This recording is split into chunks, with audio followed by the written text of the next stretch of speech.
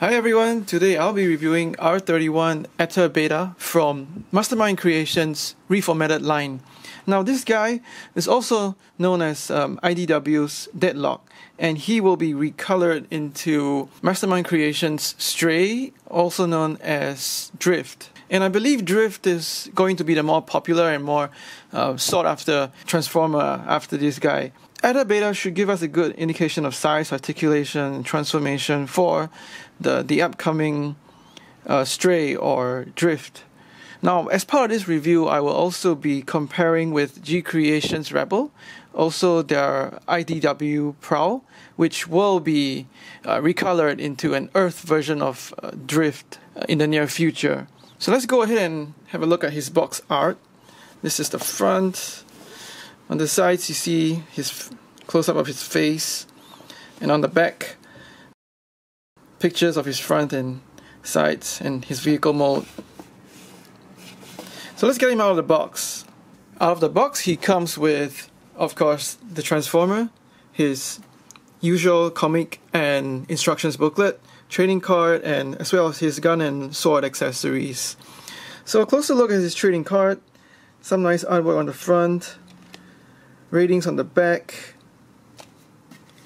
and as for his booklet, we get some comics, which you see he meets Wing and Lockdown. On the other side, they show you instructions to transform him into robot mode, as well as some interesting concept art for the unused designs for Wing and Drift that MMC previously showed at conventions. Now, this being the first release of, we get an extra translucent red gun, which is the exact same mold as his regular gun. So it looks pretty good. There's some painted details on the regular gun. And a closer look at the sword, you can see that it's a very nice dark chrome blade to match with the colors of Ater Beta or Deadlock, as well as some painted details over here on the hilt. Let's take a look at him in vehicle mode. And here he is in vehicle mode. It's a very clean and neat vehicle mode. It looks like a futuristic car. And let's have a look at some of his paint detailing. You can see that he's mostly molded in a dark bluish purple plastic, and he's got paint details here, all the grays and the mustards, I think. And he's got a nice transparent red canopy, so it looks like a very nice futuristic car. These are the side detailing. On the back he's got some thrusters, and he actually has wheels on the bottom. So this is how he rolls. Pretty okay. Also on the bottom he cleans up pretty nicely. You can still see his robot head over here, and you can also fit his gun on his car mode. So there's a square hole over here. So what's interesting is that MMC have now gone for some square peg at the bottom of his gun handle, and you just peg it like this. It's a good firm fit, stays in there. You can also store his swords on the underside of his car mode, like so, sliding it in this way and looking for the tabs. So I'll repeat it again. The tabs over here, you just slide it in and then tab it to the holes in the sword, and he should still roll along nicely. So here's some size comparisons in vehicle mode. Here he is with MMC's Comatus, better known as Turmoil, from his Decepticon days. And here he is with MMC's Kultur, also known as Tarn. And here's MMC's Calidus, or Rodimus. his best friend in the Lost Light comics. And now with G Creations Rebel, or IDW Prowl, which will be recolored into an Earth version of Drift. And you can see that they're actually a comparable size in vehicle mode. And here he is with a Masterpiece Carbot, and you can clearly see that he is much bigger in size. Let's go ahead and get him transformed. You untap him over here at the front, then untap the feet from the back over here, and then rotate this forward. Then now to the underside of the car mode, you swing his wheels in, and then untap his legs from the top of the car. Straighten his legs out. You rotate his knee pads up. Now we go to his feet.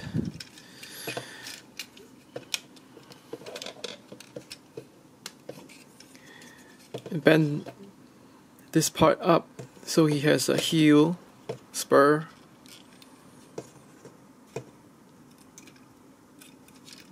And bring this part up as well.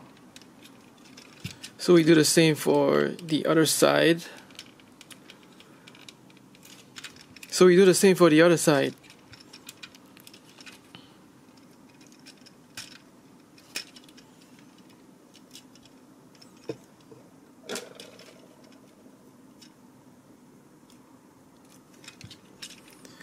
Now onto the front of his car mode again. Lift this part off, removing the tabs from here and here. Now you want to swing his arms out now, like so.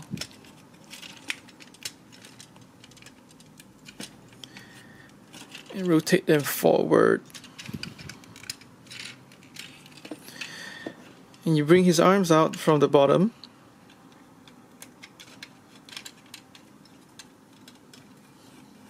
Turn them forward. Do the same for the other side.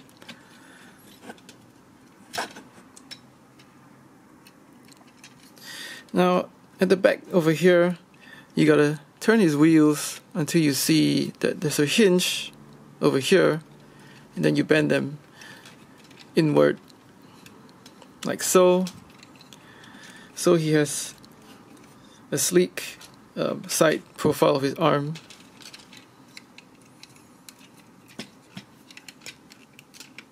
The same over here on this side. And you lift up his canopy and split the front of his car to the sides. These will become the scabbards for his swords, the sheaths for his swords. And you want to rotate now his waist around.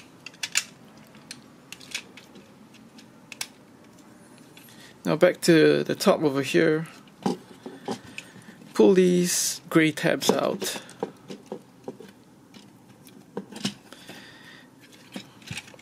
Now you want to lift his shoulders a little bit, and I'll show you why. Pull the front chest cover forward. Rotate his head out. Close the front chest cover, and now on his back, you see you need to have his shoulders raised up a little bit so you can tap the back panel in.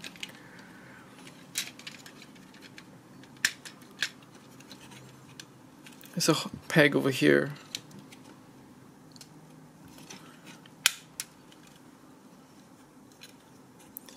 And yeah, close these flaps just under his arms. And this is him in robot mode. You can put the swords in to the sheaths.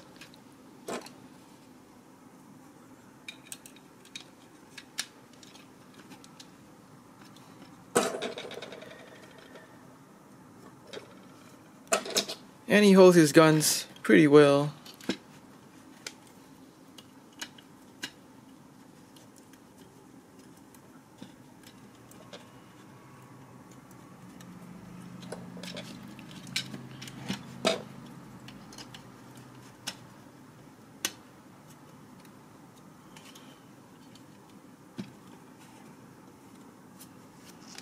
You can also have him hold his swords.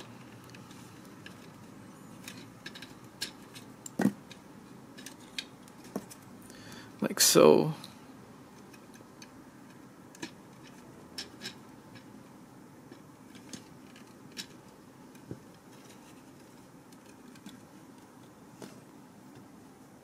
Now a closer look at his paint detailing, you can see that he has paint on his head, his eyes, on his face, as well as a lot of red on the rest of his body that really brings out the nice details.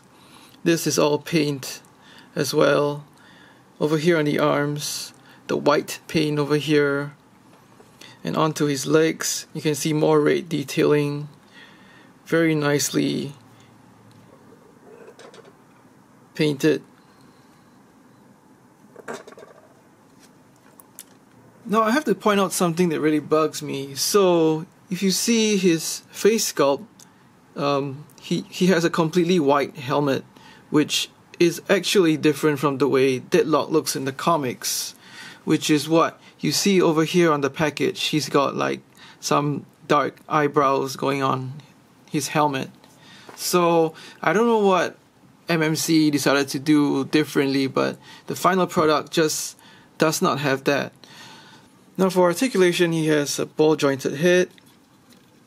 It can go left and right, look down that far and look up that far, not much.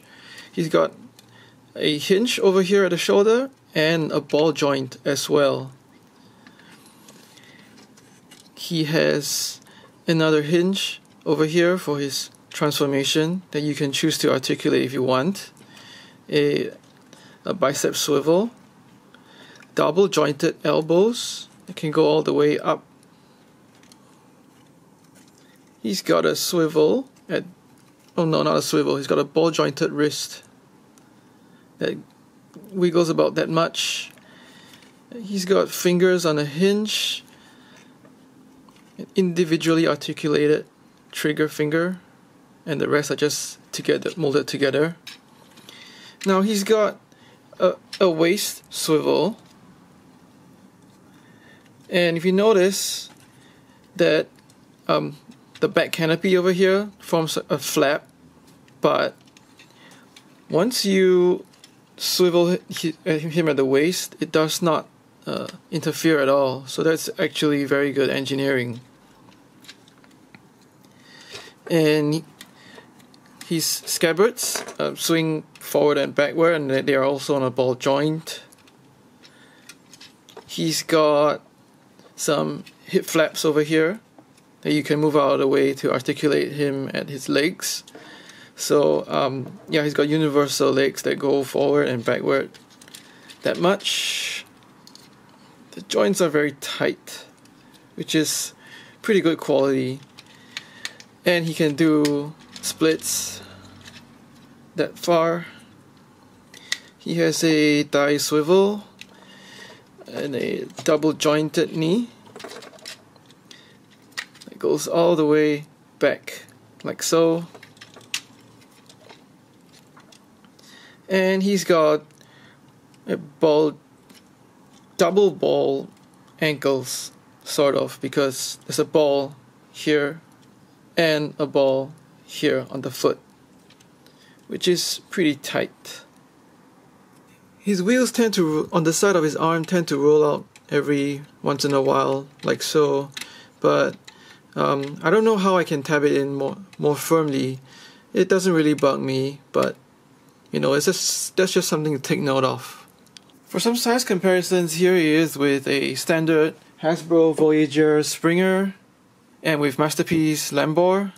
And here he is with IDW Turmoil. They're about almost the same height, with IDW Tarn, who towers over him, as well as Rodimus, who's slightly taller than him. And here he is with G Creations Rebel, otherwise known as IDW Prowl.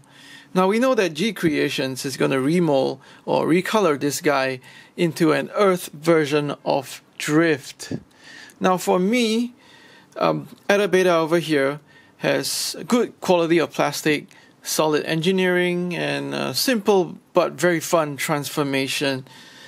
This guy over here, he's got a good heft to him because he's got die-cast over here on his legs. His engineering is slightly overcomplicated, and the transformation could get quite frustrating for some. Now I hope this comparison now will help you make a decision which drift you want, but for me, in my opinion, I think they are complementary to each other. I am happy to have, IDW versions of both characters, and that really works for my collection. Now some final thoughts on this guy. I think the paint, the engineering, the quality of the materials, the accessories are all of a very high standard that we have come to expect of Mastermind Creations. And I will say that I'm a big fan of their product. And I do look forward to their new stuff that's coming out. The only thing that really bugs me about Ater Beta is the lack of paint on his eyebrows over here, as you can see, compared to the packaging art and the comic book look. If you like what you see, please like, share, comment, and subscribe.